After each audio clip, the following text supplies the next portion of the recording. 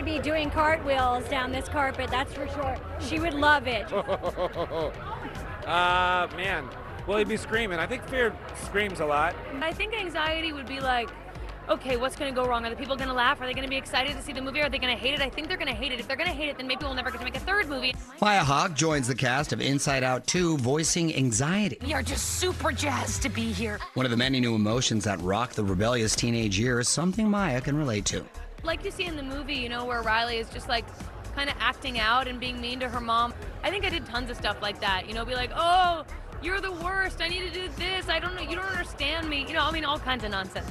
Guess having famous parents Ethan Hawke and Uma Thurman did make it easier, but Ethan did recently score points for starring in Taylor Swift's Fortnight music video. Pretty proud of him. It's going to sit with the queen. She's the most brilliant, most extraordinary, prolific artist of our time. Any way to be a part of that or touch that is so cool. Maybe not so cool yearbook photos. The cast got a kick out of these throwback pics. That's Amy, that's Tony, and that's Louis Black. Wow, he almost smiled at one point. How did I get through school? Disturbing. But it makes me feel better seeing what Tony looked like. Don't tell him I said that. Is that Louis? That's anger. And who is this young fellow? And that is... Oh, bless his heart, man.